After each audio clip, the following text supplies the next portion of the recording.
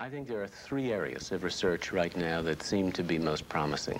One is research into infectious agents that may play a role in this illness. None have yet been conclusively shown to be a cause of this illness, but it's possible. Second, immune system changes that may be playing a role in this illness. There are several already that have been identified, and there may be more to be discovered.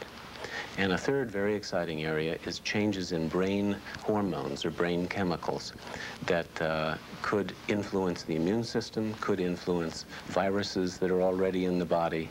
And these are areas where there's already a lot of research that's underway.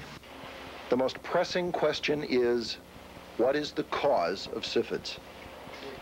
Well, that's the $64,000 question. No one knows what the cause of this condition is, and there's a lot of controversy about it. And it's analogous to the first meetings, again, with HIV that we had in 1983, where the ecologists were saying it's toxins in the air, and the Epstein-Barr people were saying it's Epstein-Barr, and the fungus people were saying it was fungus. I mean, all these same arguments aired in 1983 when there was another new and mysterious illness floating around. The point is, there's still a lot of research to do, and people have to perceive this illness first as real, which has been a struggle. Second, as complicated and deserving a very in-depth and careful approach that's going to take years to accomplish. Another question that especially worries patients and people close to them is SIFIDs contagious? And people with SIFIDs do have terror about it. They think, should I be around this baby? Should I be around this family? Am I Typhoid Mary? Is everyone going to catch this disease from me? The disease is not contagious. That we think the agent that causes disease is everywhere. And many people have already been infected, and they don't show any signs of the disease. It depends on the genetic makeup of the individual or where their immune system is at the time that the agent enters. So I don't see any real reason to be telling people you can't be around people with chronic fatigue, or chronic fatigue people, no, you can't be around society. The bigger risk is actually to the chronic fatigue patient from the infections that society carries, their colds and the flus. Despite what the experts say, SIFIDs advocates aren't so sure. This is probably an infectious disease. We know that because we've seen whole towns full of people come down with it. We've seen families come down with it. We've seen groups of people in the workforce come down with it. Now, what we always say is the majority of people with SIFIDs aren't around other people who have it, which means that on some level, everybody's not getting it. Maybe everybody's getting it and they're not symptomatic. But what we know is somehow it's passing through the population. So what is known about SIFIDs? Very little. Researchers have observed both immune system overactivation and under-response, endocrine abnormalities, and viral activity. With so little known, what can be done for the SIFIDs patient? It's very important that chronic fatigue syndrome patients or people who think they have chronic fatigue syndrome not try to self-diagnose this illness, because there are lots of other known medical illnesses which may be treatable if caught in time, which can start off with just plain fatigue for a while, or with symptoms like CFS. First thing is to diagnose, because when someone's going in to their doctor's office with all these symptoms, they have the most god-awful thoughts in the back of their mind. I know in my case, one of the happiest days of my life, in fact, the happiest day except for the birth of my children, was the day I was told I had an incurable illness, this disease, because I didn't know what was the matter with me. But diagnosis is no simple matter. SIFIDs patients are very difficult, amongst other reasons, because they look so good. You have someone who you hear is unemployed for 3 months, on disability, who can't get out of bed. They come into your office, and you come in to see them, and they look normal. When you do your physical examination, there are a minimal amount of changes that you can see on the physical examination. When you proceed to the laboratory, the same is true. There are very few things that you can see on the laboratory. A routine blood count will probably be normal. Routine chemistries, probably be normal. Thyroid tests, probably normal. There is no diagnostic blood test or imaging test available that says you have or do not have the disease. Such a test does not exist. Nor is there a known cure. The best patients can hope for now is relief of symptoms, such as pain, weakness, depression, sleep disturbance. Some treatments aim to intervene in the disease process, using immune modulators or antiviral drugs, such as gamma globulin and acyclovir. And many patients try to strengthen their overall resistance through nutritional supplements, getting plenty of rest, and simplifying their lifestyle. Dissatisfied with the care they have received from Western medicine, many syphilis patients have turned to non-traditional alternatives.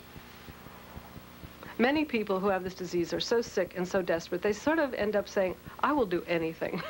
I will eat, you know, swamp grass if it'll make me feel better. You find yourself going to alternative doctors, seeking alternative medicine, because a lot of people in standard medicine are not terribly sympathetic. My doctor was sympathetic, but he did not have a lot to offer me. It must be crazy for somebody to see all of these pills and to think that somebody actually takes these things almost on a daily basis.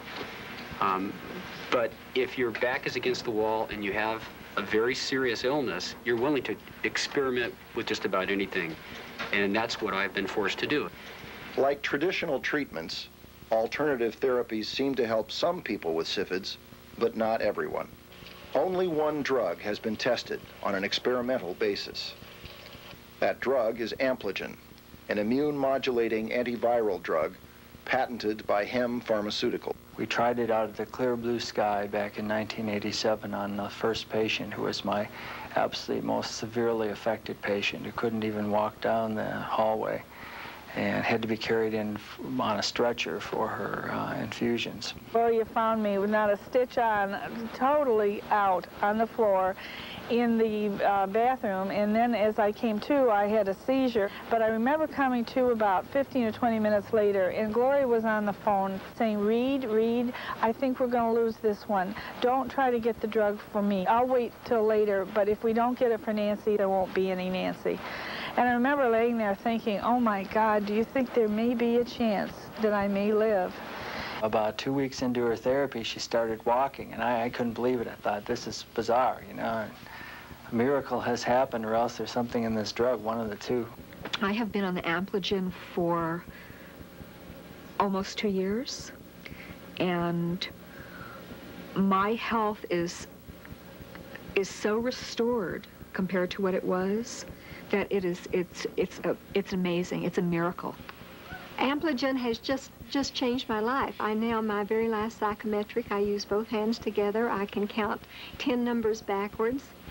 I still have problems. I'm not cured, but life is better.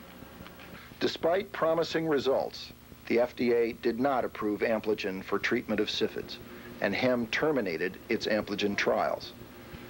Without Ampligen, most patients deteriorated rapidly. Many became completely disabled. Some lost hope. Several committed suicide. With an effective treatment for their illness apparently available but unobtainable, all felt cheated by Hem, the FDA, and the healthcare system. I was in the 502 study. It was a 50-50 chance. I knew either I had the opportunity to receive the drug or placebo. Unfortunately, I shot up toilet water twice a week. The consent form read that at the end of this trial that those who were on Ampligen would be retained. Those who were not on Ampligen would be switched over. It's now been well over a year and several months, and those patients are still not on Ampligen. But I was under the impression that if I, joined the study, gave them my body, heart, soul, and mind for a solid year so they could do whatever they wanted with it, then I would be guaranteed this drug for a lifetime. There simply is a limit to what we can do and reach our primary mission, for which we have shareholders. We get in any month 1,000 to 3,000 phone calls. We receive many calls from senators, congressmen, etc. We have no way to deal with the tens of thousands of letters and requests that we've gotten. the whole problem in Ampligen, this legal issue is this conflict between the individual's right to be treated and then the scientific issues involved that must be addressed before this drug is released to literally anyone. It's like the military. In the military, individuals are sacrificed for the greater good of the whole. What does it take to get a drug approved? Lots of money. And the ability to influence people, both sides of the law. The difficulty is we don't have the money to spend on the attorneys and the clerks and all the things that are necessary in order to get it through the Food and Drug Administration. So we don't have the money to invest in the politics, basically.